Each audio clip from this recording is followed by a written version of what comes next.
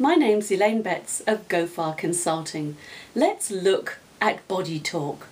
Did you know that 93% of communication is non-verbal?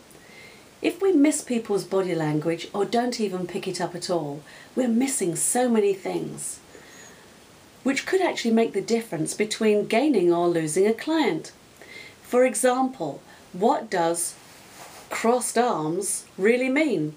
Is it the fact that we're cold, or are we creating a defensive shield? It could also mean several other things too, and we're going to be covering those in Prioritise to Profit this month. Next time you're in a sales meeting, become present and pay attention to the facial expressions, arm gestures, and what the person's body is really speaking. By paying attention to body language, there may be a need to change the direction of the conversation, explain things in more detail, and even ask other questions to gain that person's business. We respond to gestures and mannerisms without even thinking. People reveal so many things without saying a word. We just need to know what to look for.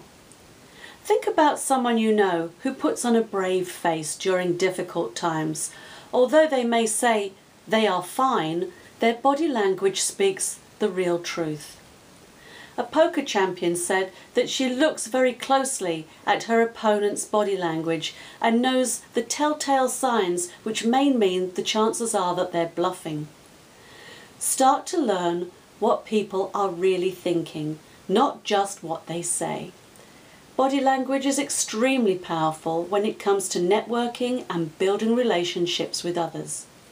It's a fact, in just 7 seconds, people judge one another based on their first impressions, and body language is the key. It dominates that conversation. The subconscious does all the reading. It's like a sixth sense. With a few tweaks, we can create a first impression that has much more impact.